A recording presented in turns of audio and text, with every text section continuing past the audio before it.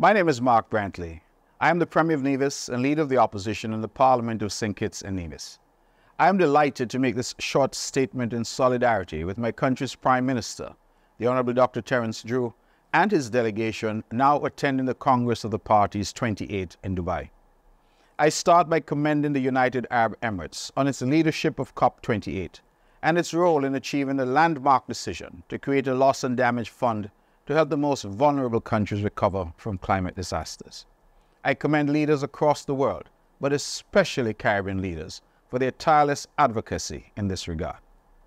Climate change is no longer a matter for academic lectures and cozy fireside chats. It has become the lived reality of billions of people across the world. In St. Kitts and Nevis and across the Caribbean archipelago, we find ourselves at ground zero, fighting a war we did not start and a war to which we did not contribute.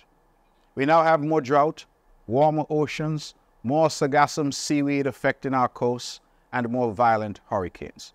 Climate change represents an existential threat to our Caribbean civilization. In Nevis, we have discovered large deposits of geothermal energy, far in excess of the needs of St. Kitts and Nevis.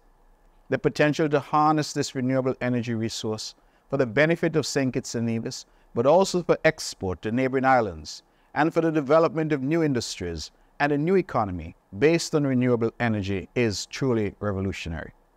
The realization of geothermal energy promises to make St. Kitts and Nevis the first nation in the world to wean itself entirely off fossil fuels for the generation of electricity. We shall in the near future be able to declare to the world that we are truly the greenest place on planet Earth. We are reimagining our small island state, fueled by renewable energy, to become a global example of a sustainable island state. Geothermal energy allows us cheaper, cleaner energy, which leads to energy security for our country. Cheap, clean energy allows us to achieve greater desalination efforts to bring more potable water to our people. More water to our people means our farmers can grow more food. Cheap, clean energy means more industries, new jobs, and a new economy. Geothermal energy, therefore, represents for St. Kitts and Nevis and our sub-region energy security, water security, food security, and economic security.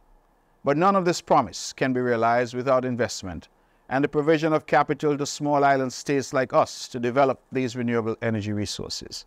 We are, in St. Kitts and Nevis, on the cusp of a revolution to transform lives in our region and to help save our shared planet Earth. We ask you here gathered to help us achieve that revolution by seeing the pursuit of renewable energy as a global public good and providing the critical financing to harness it. I wish your deliberations at COP28 every success, as failure to find solutions is simply no longer an option.